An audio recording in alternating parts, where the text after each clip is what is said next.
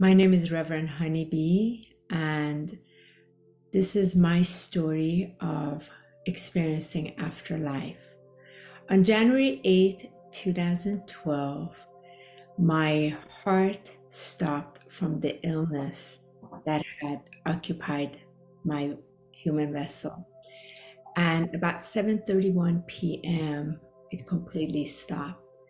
And while my physical body was on the table, I came out of my body and I went up into the room and I looked down.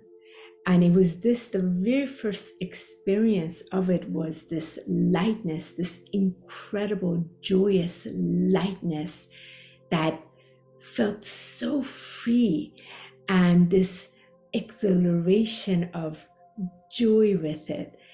And when I looked down, my body was very peacefully laying there, and it was this very disattached feeling to it. It was just so happy to be out of that form, and it was in this free-floating space. Very quickly after that, my body came out, and I have to say, when I say my body, I'm referring to spirit body. It was still a body that looked like my human body, yet it wasn't physically dense. It was lighter, it was freeing, it was glowing, and just very, very free in its essence. So as soon as it came out, even out of the room, out of the building, this happened very, very quickly, and it went further out, and very quickly it came to what I would call like a stratosphere space.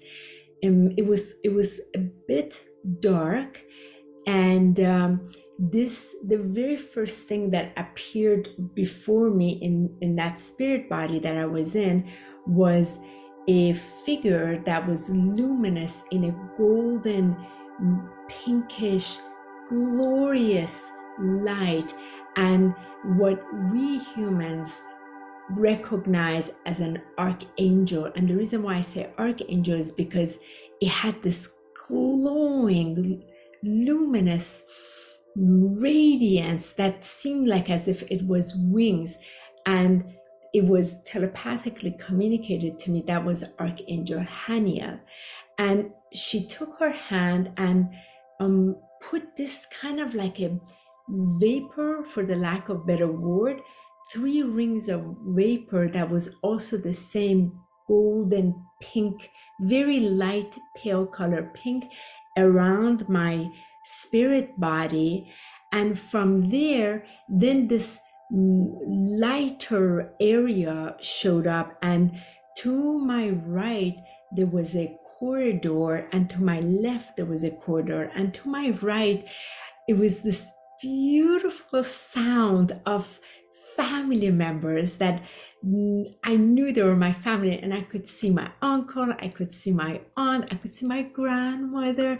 They were all there, and they were clapping and clapping. There was this celebration, and I could see just this gorgeous, lush landscape with all of them were there. It was the corridor, and then they were all standing there, and it was this fantastic feeling of being with all of them. They all looked so beautiful and radiant.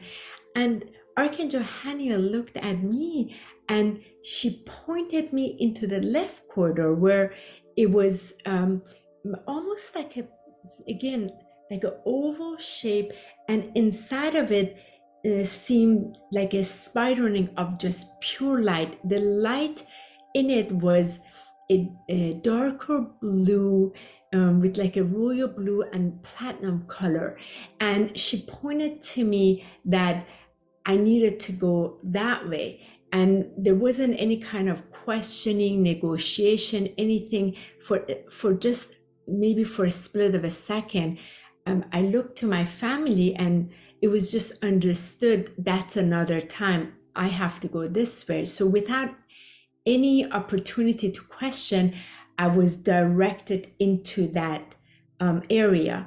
And when my spirit body went in it, very quickly, it was like a speed of light. It was so fast, this spiral tunnel of just streaming light that I went through.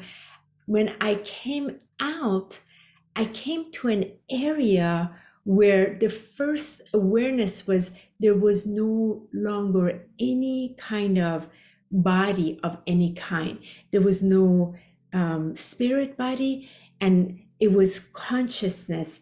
I was in an area where it was just pure, gorgeous, phenomena, incredible pastel colors of no form, yet the best word I could say, if you imagine a nebula, when you see through the the NASA telescope, the pictures they show, that doesn't even come anywhere closer, but something like that.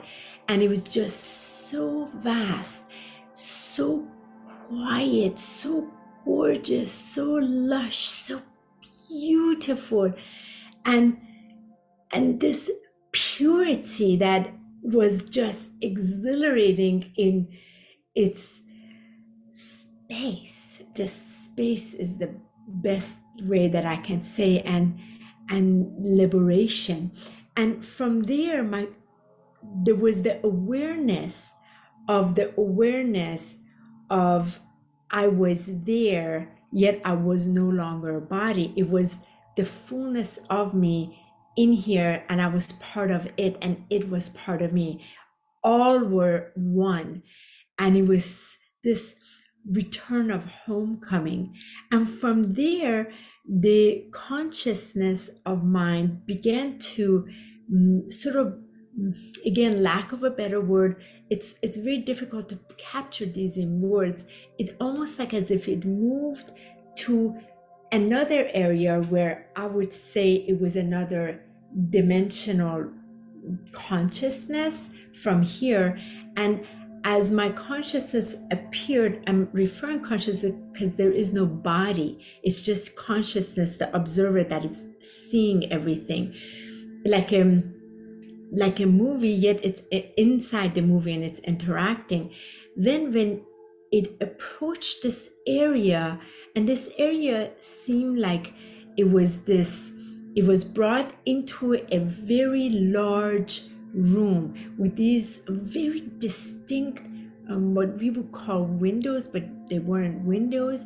It seemed like there was a ceiling, and it was more of a round ceiling, and there were 12 beings that were there. These beings were blue in color, dark blue, and very tall, about, I would say, 18 to 20 feet tall.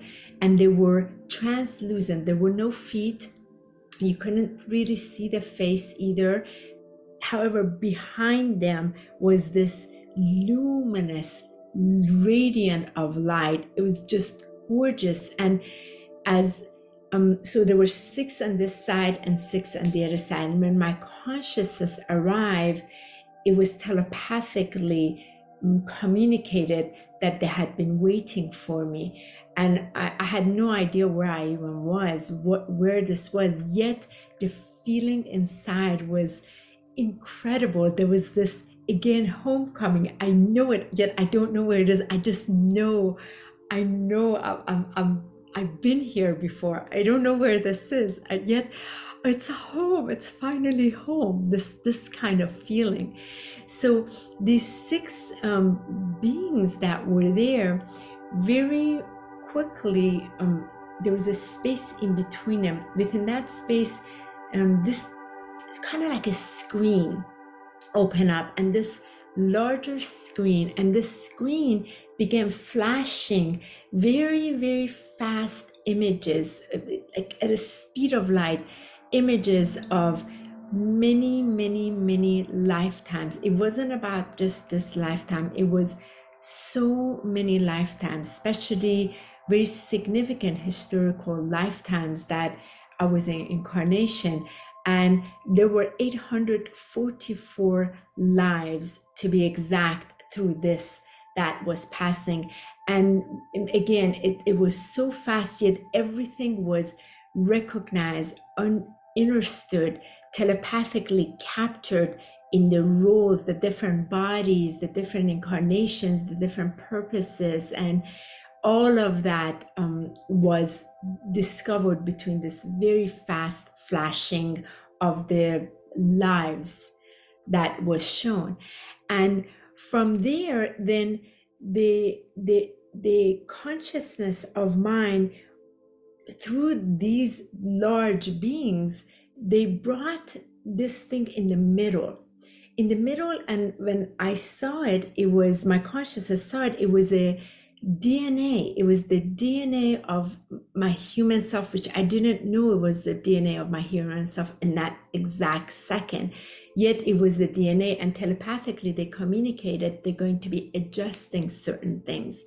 And within that, there was this movement of the DNA and this golden strings that I want to say was being shown, and it was so beautiful. And telepathically they said they're adjusting my DNA for this specific strands that it needed to have for the purpose of it. Again, in that second, there was no I was just in awe of being home, experiencing. There was not even a thought that I would be sent back at all.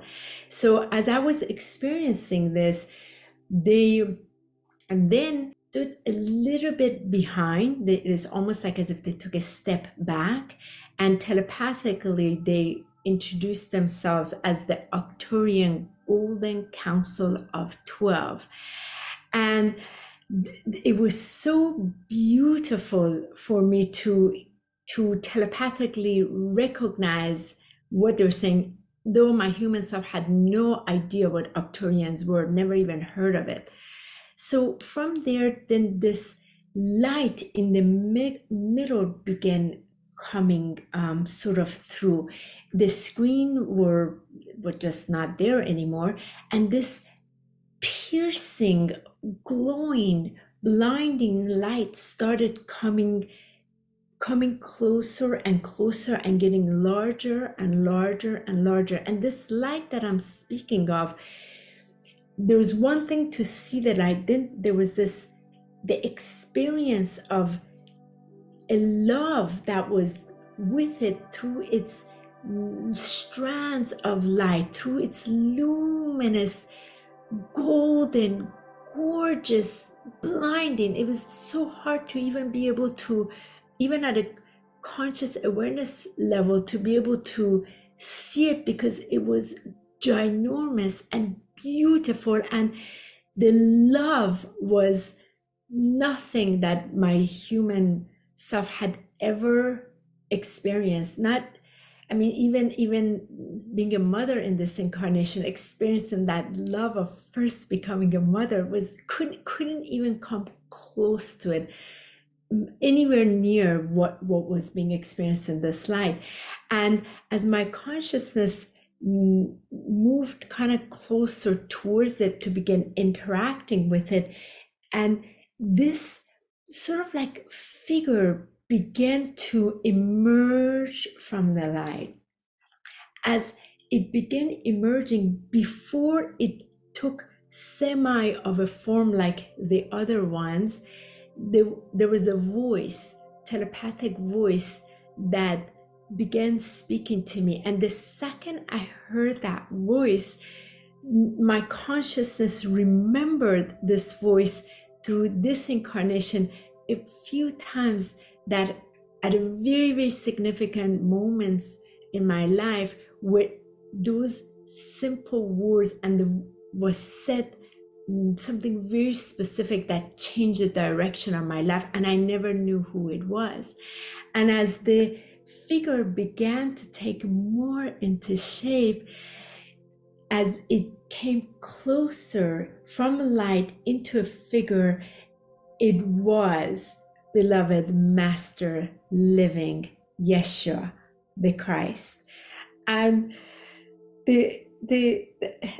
I'm sharing this with you, the inside of me, yet the consciousness of me was ecstatic, beyond anything. It was so beautiful experiencing the voice finally with the light, who he was. And he right away telepathically said to me, "You cannot be with us, my child.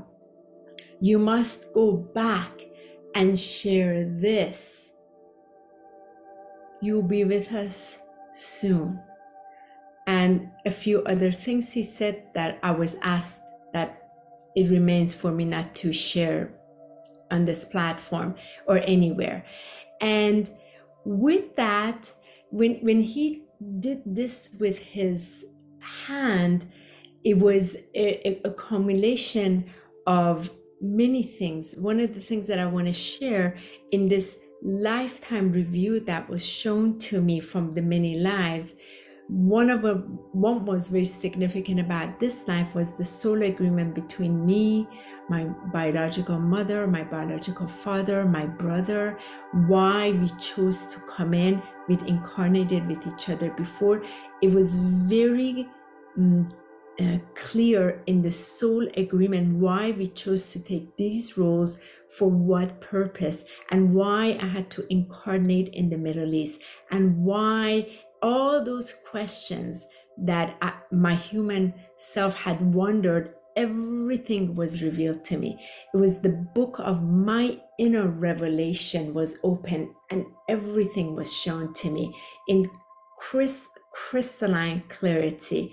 And from there, when he did this, said, "You must go back and share this," what I want to share with you, it was the experience of the truth of the divine love that we are made of, and we return back to. That was the basis of this. So without any negotiation, without being able to say anything back, without being able to capture anything else, just like that, I was sent back, and it was beyond fast, like faster than a speed of light, faster than a speed of thought, faster than anything I could possibly imagine.